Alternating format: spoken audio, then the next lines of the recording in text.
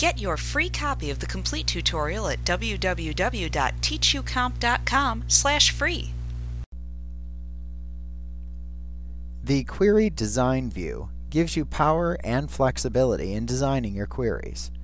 Although it isn't the only way to make them initially, you will have to learn how to use Query Design View at some point as you grow in your Access skill set. In Query Design View, the tables from which you extract data are placed into the top section of the Design View. You then add the fields from these tables that you would like to view in your query results into the bottom grid section, which is called the QBE, or Query by Example grid. Now, if you wanted to add all of the fields from a query table into your query's result set, note that you can just click and drag the first field shown in the table diagram, which shows an asterisk, down into the QBE grid. That would then add all of the fields from that table to the result set of the query. Now, once your fields are in place, you then add any criteria and set any sorting options as needed to the QBE grid to filter and sort just the data that you would like to see in the query results. Now, to create a new query in Query Design View, just click the Query Design button that appears in the Other group on the Create tab in the ribbon in order to create a new query in Query Design. Just as with the Relationships window which you used earlier, here you will have to add the table or tables that you need for the query into the Query Design View. You simply select the names of the tables that you wish to add, and then click the Add button to add them into the actual query. When you're finished, click the Close button in the Show Table dialog box. Also ensure that you only select the tables that you absolutely need in order to run the query. Adding additional tables which you will not use forces the query to access these tables whenever it's run, slowing it down pointlessly.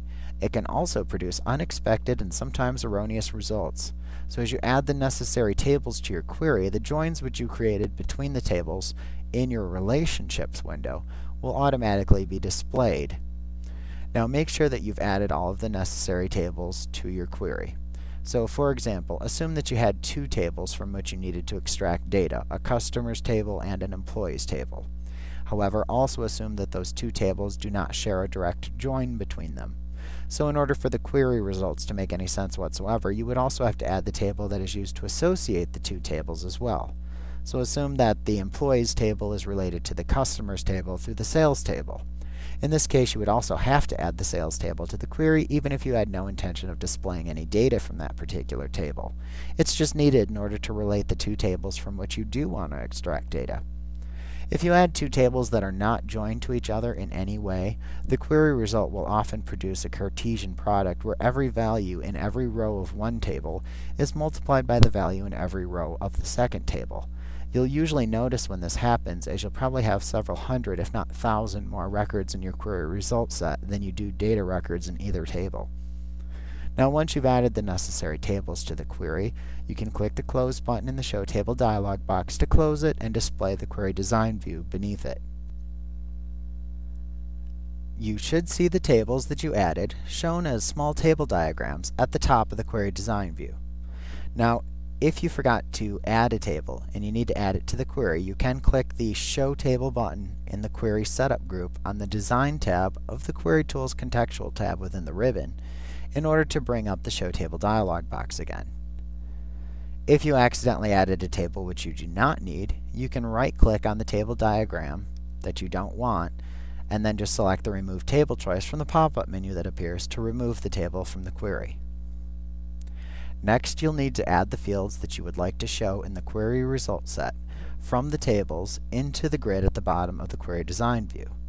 So to do this, you can click and drag the name of the field that you want to display from the tables and drop them into the columns at the bottom of the design grid.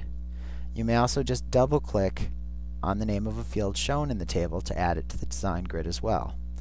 There are actually quite a few ways that you can add the fields to the table in the grid area below. Now note that the order in which the fields are listed in the grid is the order in which those fields will be displayed in the query result set.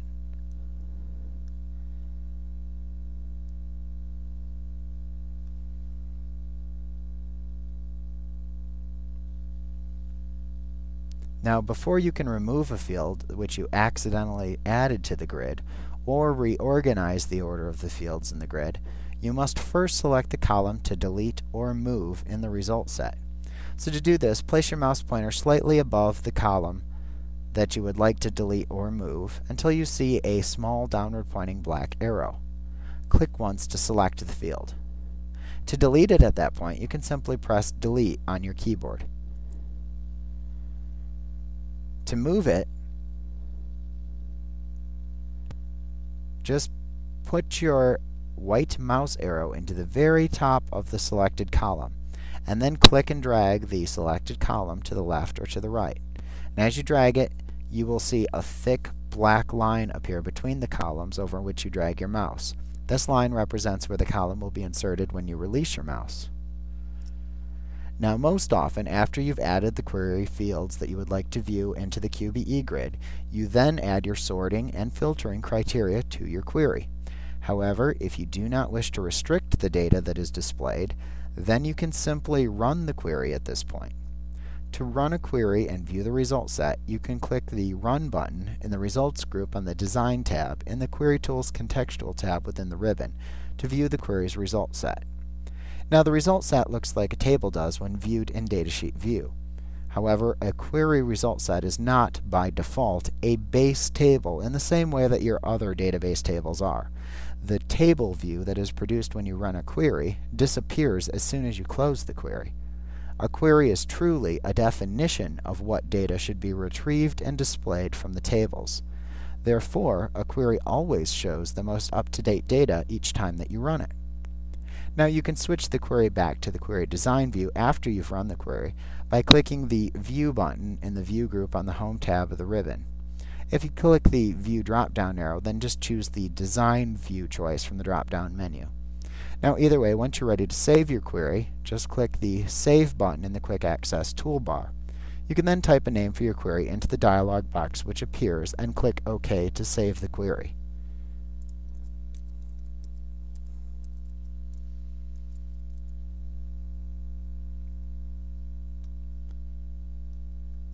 You can then close your query without losing all of your query design work.